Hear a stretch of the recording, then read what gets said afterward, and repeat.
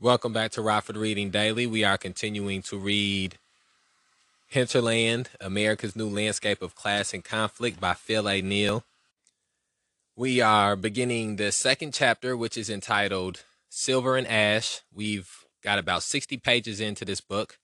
I want to ask people to please share a link to this episode on any social media platform that you may use or frequent, or email it to somebody, text message it to somebody, send it in a group chat. We just want to put this episode out to the universe and then let the universe do the rest of getting it out to people, or put it out there on the algorithm. Let the algorithm do the rest of the work of getting it out to people. Remember, we put these episodes out on SoundCloud, Spotify, Pocket Cast, Anchor, YouTube, Facebook. Anywhere audio is available, we have this podcast series available. And chapter 1 was entitled Oaths of Blood. We learned some about the alt-right groups and right-wing groups that are organizing in rural West Coast states and West Coast cities.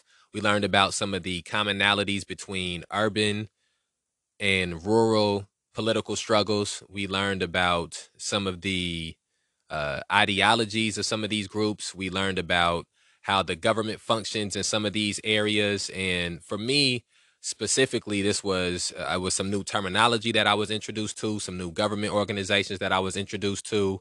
And also a new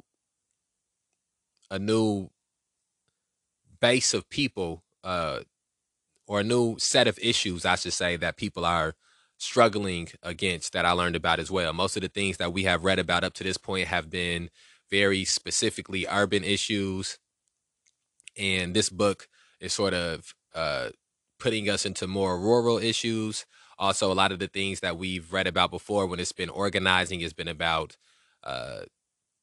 organizing with people who are more centered towards the same ideologies that we have. And in the previous chapter, we learned about people who would be less aligned with us and some of their organizing tactics. And so those are some of my previously ons to start this episode out. But to get a more in-depth understanding of the things that we read about, please go listen to the episodes where we read through chapter 1. So let's begin chapter 2, which is entitled Silver and Ash. The soil was blood red, heavy with iron and other ancient metals, gestated by the slow knotting and fissuring of tectonic eons, now uplifted and ground apart by air, water, and an invisible chaos of microscopic life. It's often hard to connect the solidity. It's often hard to connect the solidity of earth and stone to their explosive origins, as pressure flays subducted rocks down to their constituent chemicals and builds them back stronger, all driven by that deep, distant rumbling of the atmosphere, where solid stone flows like slow blood. This and everything below just ripples in that constant, low-level explosion, atop which continents and ocean floor floats like a fragile halo. When the bomb went off, I don't remember seeing the combustion, just the soil turned to red dust, small stones raining down into my hair. Maybe the babysitter, in a fleeting moment of responsibility wedged between making the bomb out of gunpowder in a plastic Coke bottle in the garage and lazily hurling it underhand into the ridge like a softball, had covered our eyes, concerned about the splinters of granite that might soon be bulleting towards us. Or maybe explosions are sometimes just things you can't really see entirely because they happen at a different scale than that to which we're attuned, just as the tectonic crushing and flaying of minerals to make this incarnate earth is itself an explosion too slow to see. It was sometime in the early to mid 1990s when everything had already begun to shake apart, even as we were told that the war for the world had finally been won. I always have trouble remembering my age in that interval between the end of the Cold War, when my first, muddiest memories were gathering, and the fall of the Twin Towers, when I was just beginning to hit puberty. Maybe it's just too hard to think back to the end of history, a temporal glitch that was soon overcome as the wars and riots flooded in again. But maybe it's more that in the countryside there just wasn't much left to remember. Mining had collapsed long ago.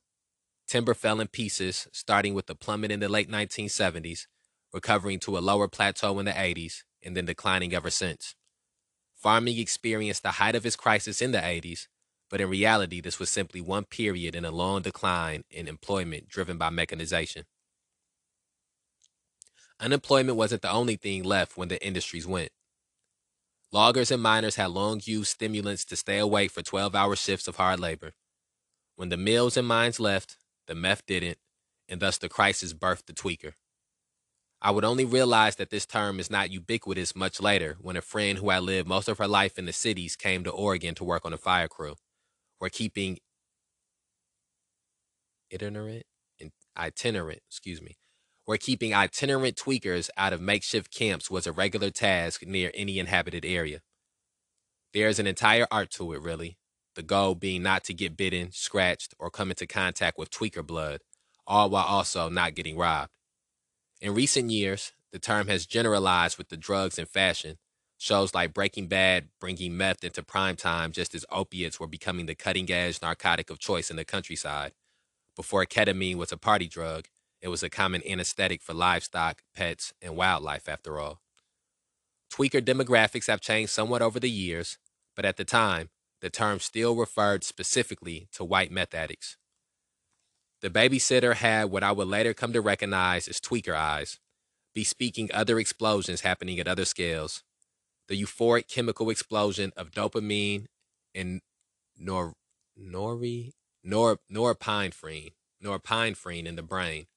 The periodic explosion of meth labs in the forest, like the sound of ancient trees finally being felled. The slow explosion of a rural way of life out into a groundless scattering of scams and desperate private miseries. After a life mostly lived in the country, I am convinced that the eyes of tweakers see something that other eyes do not. Those orbs gouge deep down into their sockets like antlions awaiting prey. Their presence only hinted at by that brief glint of quivering motion beneath the surface, as if the eyes are sunk straight back into the brain and thereby open to some sort of neutral augury, the iris black like a single, dilated pupil open to the world's many wounds and thus capable of seeing that world as it is, a congress of explosions tearing bodies apart all at different speeds and in different directions. This reality is a horror native to country people, accounting for our fascination with meth first and opiates second. One gives sight that reaches too far, illuminating monstrosities at the depth of a shattered world, and the other offers at last the consolation of a slow and quiet blinding.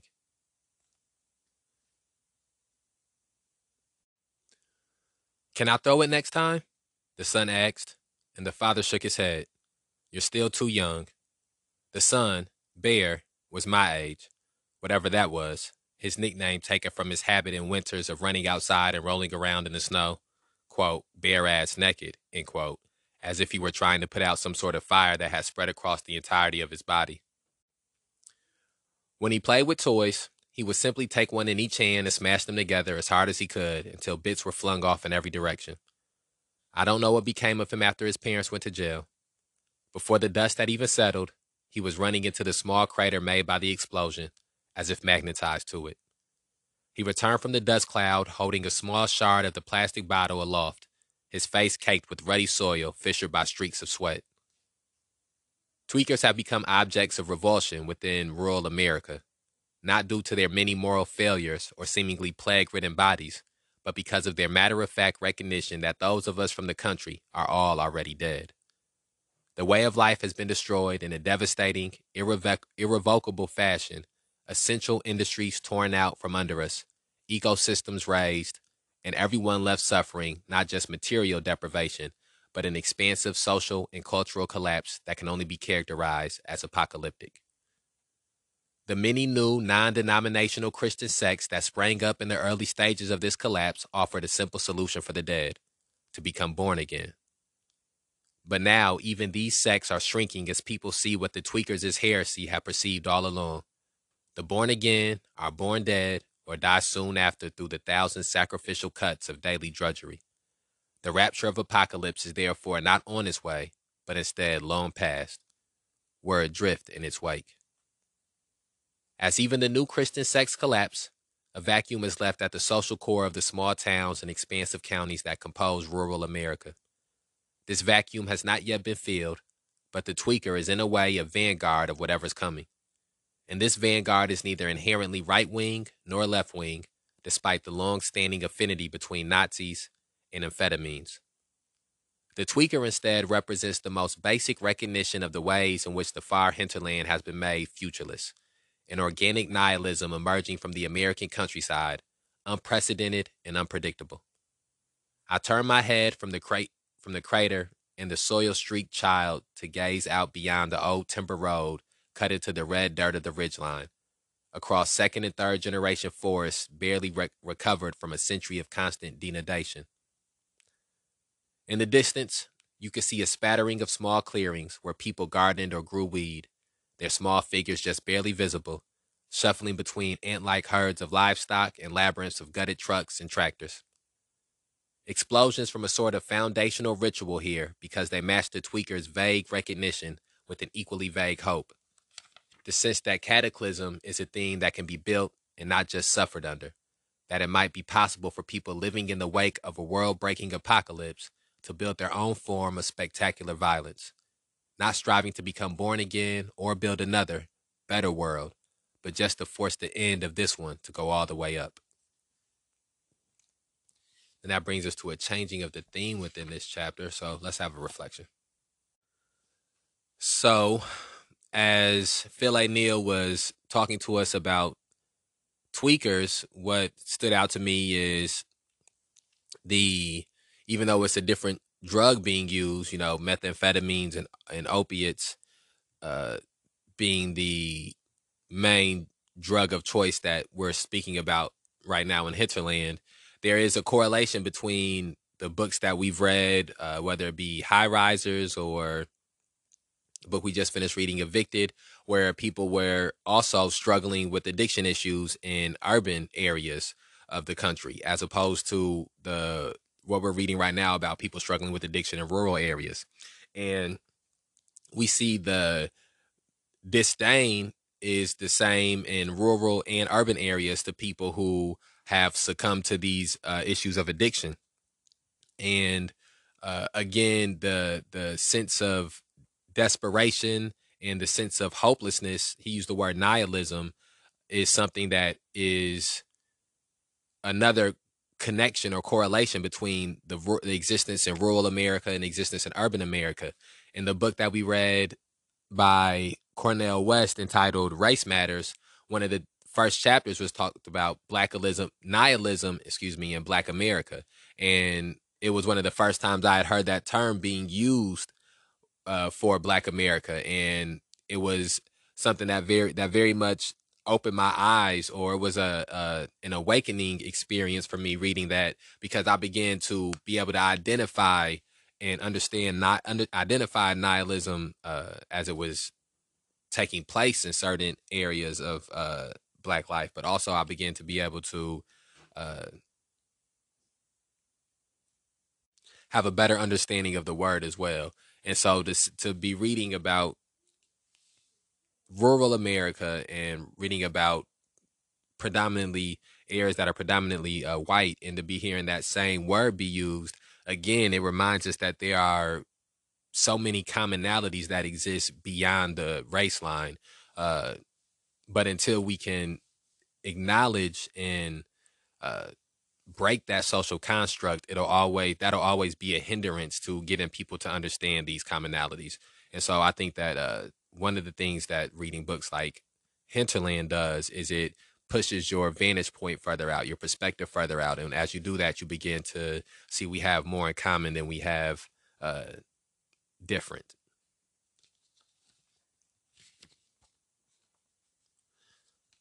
Armies of Mud and Flame. I was raised in the mountains overlooking a small river valley in a mildly secessionist border territory stretched between Oregon and California.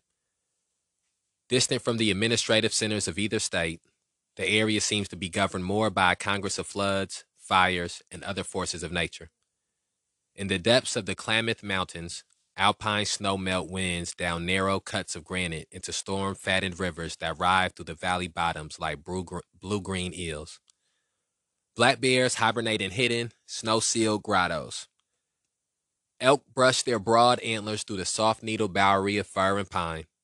In spring, rainstorms and thawing frosts dislodge entire ridge lines from the mountains, periodically feeding roads, houses, and rich-smelling groves of evergreen into the endless maw of churning water. Everyone seems to know someone who was sacrificed to those grand, deadly rivers, the Klamath, the Rogue, the Trinity. The region's mountain geography has its social counterpart. Upriver means mostly White Valley towns encircled by alfalfa, with farms and ranches stretched up into the foothills. It means church, school, post office, the places where power seems to touch down from afar, if only gently. Downriver, on the other hand, is a violent land speckled with mud, sunken trailers, overgrown trailheads, secretive mansions built by weed barons, and ramshackle hamlets beyond the reach of any highway. Farms give way to Forest Service substations and, farther still, the tribal lands and reservations along the river's lower reaches. Downriver is where the waters converge. Any corpse dumped upstream will finally surface there, bobbing and circling in eddies where the rivers mix. It's a land that's hardly land, more a swirl of water and roots helmed by storms, a place where dark stories grow into ponderous myths overlooking the timbered ruin. It has the uncanny feel of an almost foreign country. The downriver towns are painted with tribal symbols or fly the libertarian flag of the state of Jefferson, emblazoned with a gold pan and two X's, signifying that we've been, quote, double-crossed, end quote, by the government.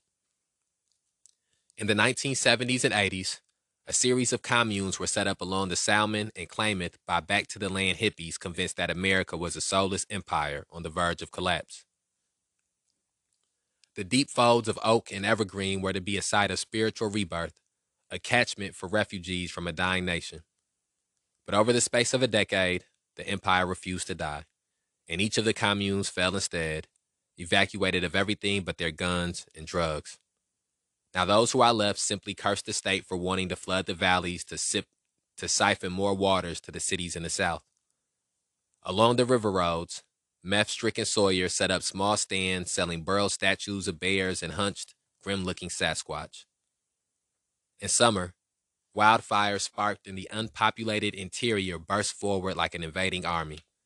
Clear-cutting had led to mass replanting of trees, and property protection had encouraged widespread fire prevention, all ensuring that the regrown forest would be neither staggered in its growth nor properly thinned.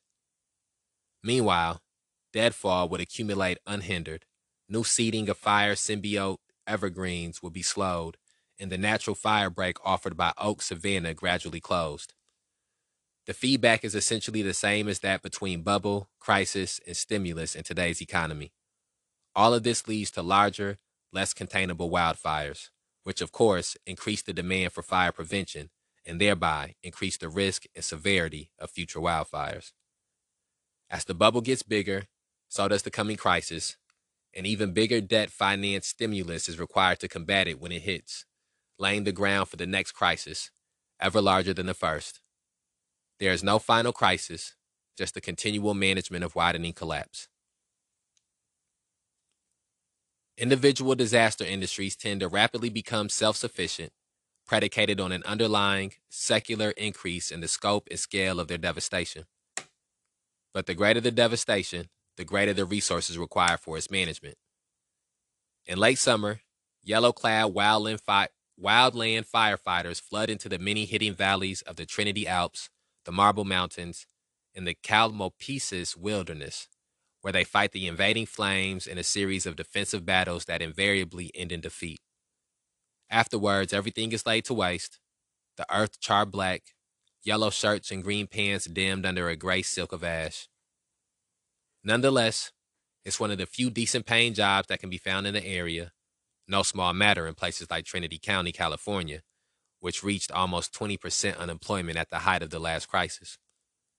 The firefighters therefore tend to be ruralities drawn from different parts of the greater region, sometimes deployed a county over and at other times called to quell far-off infernos rolling through the North Cascades or Coeur d'Alene. French, I'm thinking that's French. All ultimately paid for by federal money, the industry is cut into an ornate hierarchy defined by proximity to the source of funding, which translate into intricate divisions of labor and status on the ground. The most privileged strata of workers are those employed directly by the Forest Service or the Bureau of Land Management in states like Nevada. They are generally the best paid and best equipped crews, and their status is marked both by their vehicles' insignia and by more minor social signals, such as the way that their gloves are affixed to their uniform. The contract crews, on the other hand, are a far more flexible labor force employed by private companies that compete to win federal contracts. Since these crews are only deployed when there's a fire, the Forest Service doesn't have to incur the cost of maintaining them across the entire season. If timber and ore were the gods of the Old West, fire and flood are the gods of the New One. With little to replace collapsed productive industries, the last few decades have seen the region become more and more dependent upon government funding, all the surrounding counties essentially mirroring the predicament of Josephine County described in the previous chapter. Much of this funding is poured into agencies such as respective state departments of transportation, which help to repair the massive stretches of roads that are destroyed by landslides every season, again, often through baroque systems of subcontracting. Natural disaster, rarely, quote, natural, end quote, in any real sense, is one of the only industries left, and rural areas have adapted to exploit this last, desperate economic opportunity. Nowhere is this clearer than in wildland firefighting and the transformation of the Forest Service. In 1991, fire suppression accounted for about 13% of the agency's budget, but by 2012 it made up more than 40%. Frequently, this hasn't been enough to cover fire suppression, and in recent years, the agency has regularly overspent. After burning through its fire suppression budget in 2013, the agency announced in August that it was cutting $600 million in other areas of its work to fund firefighting, leading some to disparagingly refer to it as the Fire Service. This trend only intensified in subsequent years. By 2015, fire suppression consumed 52% of the budget, and the Forest Service itself projects that by 2025, that number will rise to a staggering 67%, essentially completing the wholesale transformation of the agency. This has already been accompanied by a complete inversion in agency employment, with fire staffing more than doubling in size to compose the majority of Forest Service jobs, while the number of non-fire staff has been halved. Moreover, this number doesn't count the numerous outside contractors employed during fire season. The coincidence of mass drought, poor management, and a desperate need for jobs have all combined to more or less guarantee the replacement of an old land management agency by a quasi-military fire service capable of offering at least a minimal level of employment amid economic devastation.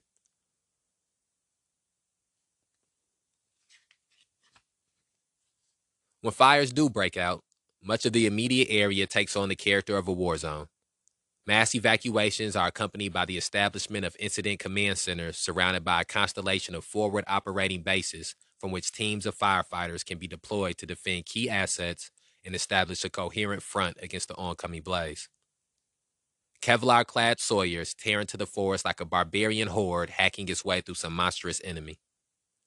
Swampers scurry back and forth, clearing the Sawyers' trail of devastation, all in orchestrated chaos designed to cut a line capable of starving the fire of its fuel.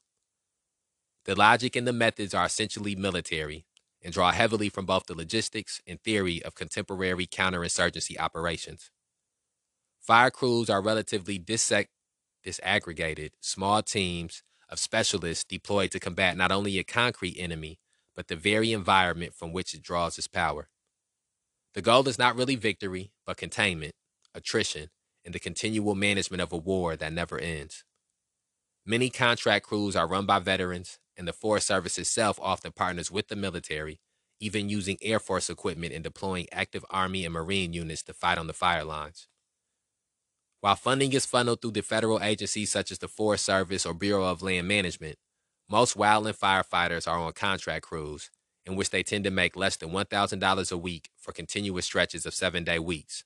Technically, 14 days is the maximum before at least 2 days off are required, but this is often extended. And even then, they are likely only working for a few months out of the year, if that. The work, of course, is immensely dangerous. In 2013, a rapidly moving wildfire near Yarnell, Arizona, overcame a team of firefighters on a local crew, killing 19. This crew was an all-elite, quote, hotshots, end quote, team funded by local and state government, all of its members experienced and well-equipped. Contract crews, on the other hand, are often undersupplied and usually operated as a minor, warlord fiefdom might be, one's fate determined by the whim of crew commanders and the bosses above. But in these places, any pay is good pay. According to the USDA's Economic Research Service, almost all the counties that compose the California-Oregon border region are either, quote, federal state government dependent, end quote, or, quote, non-specialized, end quote.